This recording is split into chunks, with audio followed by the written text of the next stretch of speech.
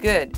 He's educating his immune system, right? And so, yes, so, you know, I think, you know, that somehow people, you know, kids are covered with bacteria. I mean, you're covered with bacteria. So I am not a proponent of, you know, not getting your kids vaccinated, of not, you know, taking baths and washing hands, of course, of reasonable, you know, hygiene, right? That's sort of how I live.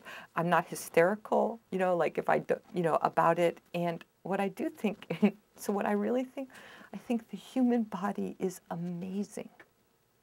It's amazing at how well it works to make us so infrequently sick. But people don't die from infectious diseases in this country. They don't, right? A few thousand people die a year from infectious diseases, and most of them are old people, right, whose immune systems aren't working so well, or, right?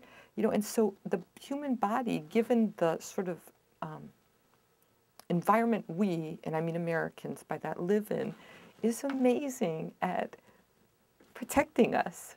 And the bacteria are helping with that, the good ones, the ones that are on us. And so I don't, this will probably get you sued, I don't use those I mean, work with bacteria every day. I mean, purposely work with gobs of bacteria every day, all day. It's not quite that bad, but we don't use those antibacterial soaps. Soap is fine. You know, like I think, you know, I just know I'm always eating it. I'm always rubbing my eyes. I'm always, you know, and I'm mostly well.